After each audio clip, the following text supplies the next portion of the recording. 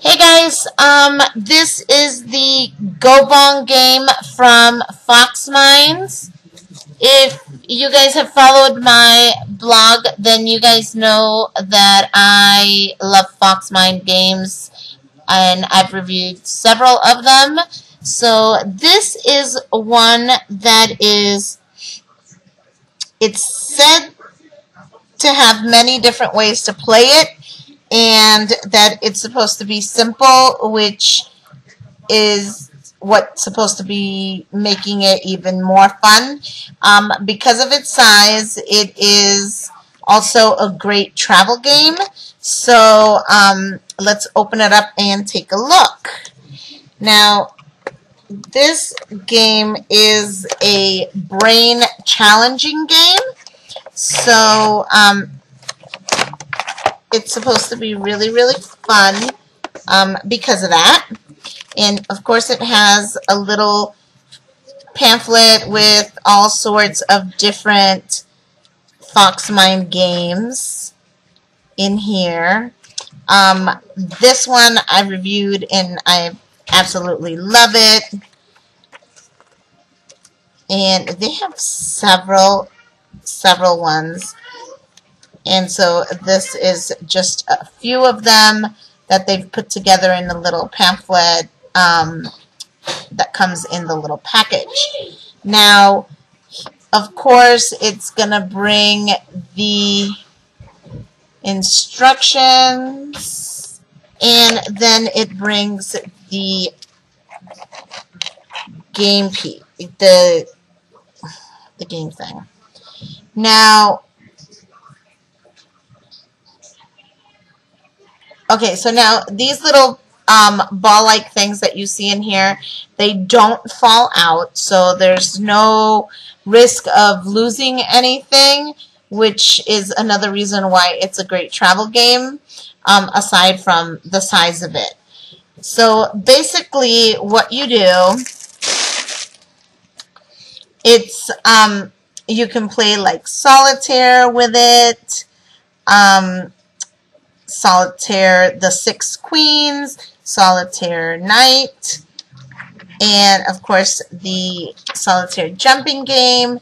And then of course the name of the game that gave this game its name, which is Bong. And Bong is a 2-player logic game, and the object of the game is to be the first one that presses the last bubble down in a row. So you have to start with all the bubbles unpressed, and so like right here they're all unpressed. And the first player can press as many bubbles as they wish, as long as they're on the same horizontal or vertical line. So you can't, this is not like bingo where you could play it diagonally. No, you have to go either vertically or horizontally. On their turn, the second player selects a line. Now, it can be the same line that is used by the previous player, and they can press as many bubbles as they wish, as long as they're on the same horizontal or vertical line.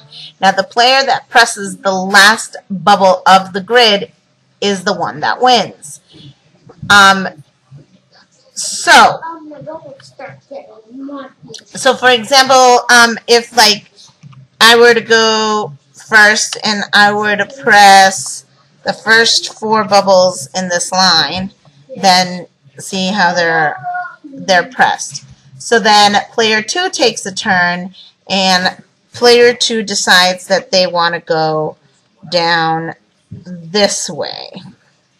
Okay, and they've pressed all of them except that last bubble down there. Then it's player 1's turn again. So now player 1, what they're going to do is they are going to start,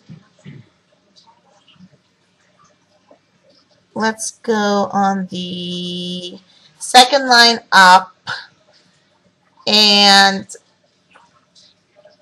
so on the second line coming up, and I will press this one, and this one. Now, because I've pressed this one, it's the last bubble in that grid, I automatically win. However, if I wanted to press, for example, I won't press that one and I just wanted to press 3, and then player 2 comes along and they press this one, then they would win because that's the last bubble in that grid. So you basically you just keep pressing like that, and if you want to if all of these get pressed, let's say if all of these were to get pressed, then you want it and you want a rematch, then all you need to do is just flip the game board over and you see your bubbles are up, and then you just start playing from that side again. So see, it's really cool. Like I said, it's a great card trip game. I really like that there's nothing to lose, so that makes it ideal. I love popping bubbles, so this is something that even just to relieve stress is a great little game for me. But I definitely recommend it, and because of its size, it's a great little stocking stuffer, and it would make a great holiday gift.